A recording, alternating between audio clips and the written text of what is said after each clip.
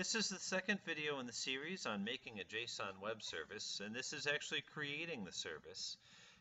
Our goal is to make something that looks like this, where we can invoke a web service, and we can say oak, perhaps, and it will give us a list of oak trees, or we can say maple, and get back a list of maple trees, and so on and so forth.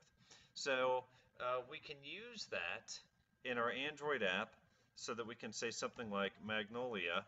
And as we start typing, Magnolia, as we start typing, it will give us a list of suggestions and it will allow us to do an autocomplete. The nice thing about autocomplete in Android is that it keeps us on one screen. It keeps us from having to navigate to too many screens. So that's our ultimate goal. In this video, what we're going to do is we are going to create a table using phpMyAdmin. In this case, we're going to use UC file space, which provides a phpMyAdmin interface. So I've come here, I select my database, JonesBR, and it says no tables found in database. So I'm going to make one, and I'll make it look like the plants table we put together in a previous entity relationship diagram. So I'm going to say plants. Number of fields, yeah, we'll start with about 10. That should be adequate for now. And then I'm going to choose go. So choose go, sit back and relax. And now it's going to give me an opportunity to pick what I want each of these fields to be.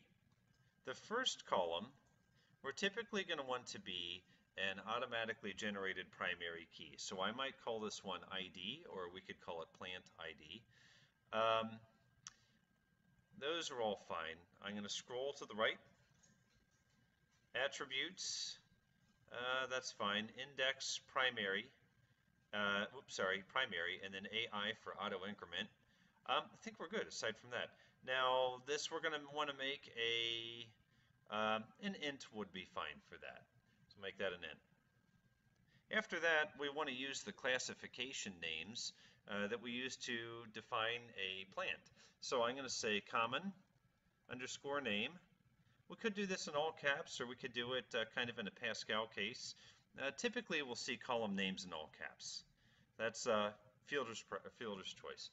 So this one we could say a limit of 255. That should be adequate for a common name.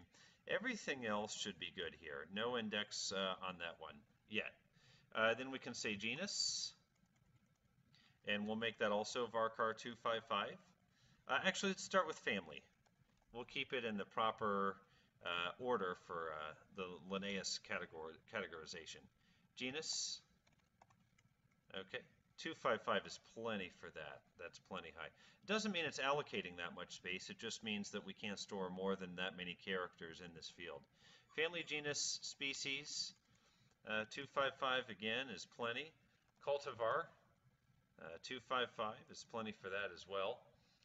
Now we can start doing other things like notes. Notes we might want some more. We might want some additional data, something like a long blob or something like that, where we can enter more data. Or we can just set it to text. Several options that we have here.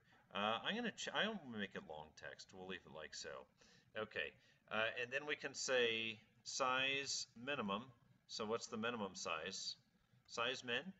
We're going to want this to be probably an int. Yeah, we'll keep that as an int, and then maybe we'll say size max, and we can make that an int as well. And okay. Anything else we want to do? I usually like to make something called approved or a date purged or something like that. We'll make one called purge date.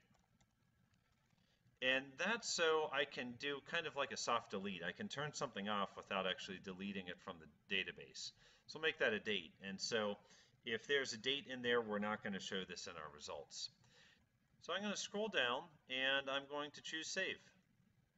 Okay. Table JonesBR, which is my Bearcat ID, plants has been created. This now gives me something that I can program against. I'll probably want to put some data in there to get things started just to test things out. But this at least gives me something that I can program against.